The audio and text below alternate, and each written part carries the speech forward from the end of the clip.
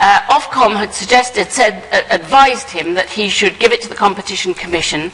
The reason he didn't give it to the Competition Commission was plainly because he had decided he wanted to make sure that he favoured Rupert Murdoch and gave him what would have gifted him a monumental monopoly of British media. I don't think anybody quite understands what he would have done.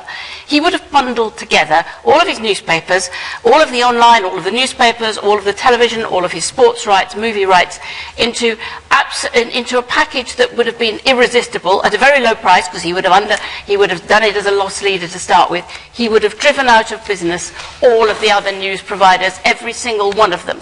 He would have been the single monopoly voice. The second thing he was going to do was to press, and he was already beginning to do this, was to press to change the impartiality laws that keep our broadcasting decent and safe and make sure that there is balance in programmes like this. And he would have then turned his newsroom operation into a Fox News operation. And we've seen what that has done to American politics. We've seen how appalling American political discussion has become.